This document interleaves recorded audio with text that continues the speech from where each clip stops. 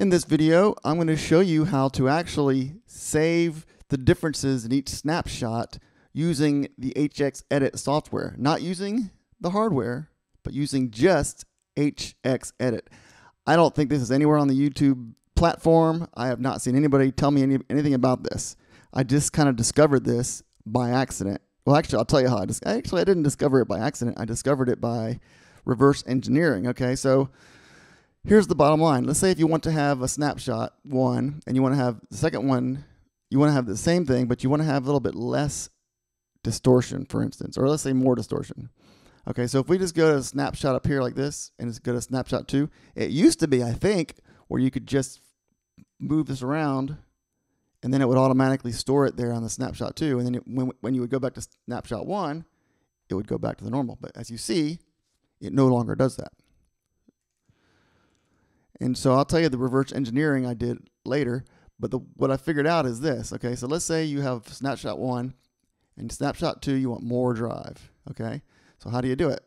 Well, here's how you do it, weirdly enough. Okay, so you go to the block you want to change in the snapshot. You go to bypass controller assigned. You go to the component you want to change. So in this case, we'll say drive. And then you go here to the controller and you select snapshots. Okay, so now when you go change the drive, see this thing right here? This is what made me figure it out. But anyway, so then if you want to change the drive to higher, boom, that's going to be on 2. You go to 1, it's no longer there. You go to 2, it didn't save. It didn't save because I didn't save it, I don't think. Let me try to save it.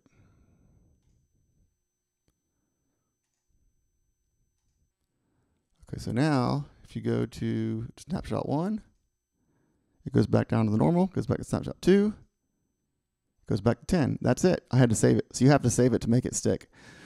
By saving it, I say you go to File, Save Preset. Okay, so there's two different kinds of save. To save the changes, you have to do a couple different things, ending with saving the preset. Okay, so again, this is a cool discovery. And the way I figured it out is I did it the hardware way. You know, because there's a way you have to go into the hardware. You have to push the button and then spin it while you're pushing it to make it stick. And I noticed that when I did this, I saw this little camera, right? When I clicked on the little camera, it took me to this place. And I noticed that it was in this component was in the snapshots.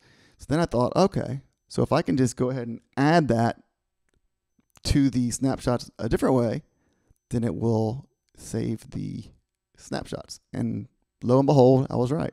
So we go back to here. Say we want to go to snapshot 3, okay, just to show you. Okay, let's say you want to go to snapshot 3 and you want to change the, and oh, here's another thing real quick. When you right click on these components or these blocks, you want to make sure, oddly enough, you want to make sure this is checked, snapshot bypass. You want to make sure that it's checked. To me, it seems like it would be unchecked because you're bypassing the snapshot, but I don't know.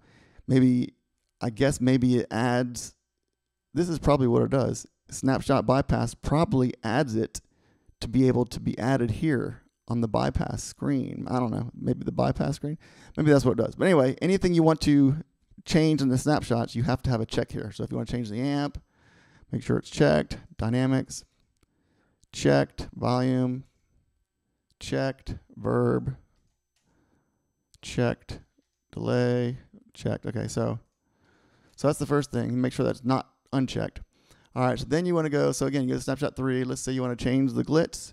I'm just going to go boop, change it, bada bing, bada boom. I'm going to go back to snapshot 1. It should not be changed, right? Wrong. Oh, no, wrong, right. It is changed, wrong, okay.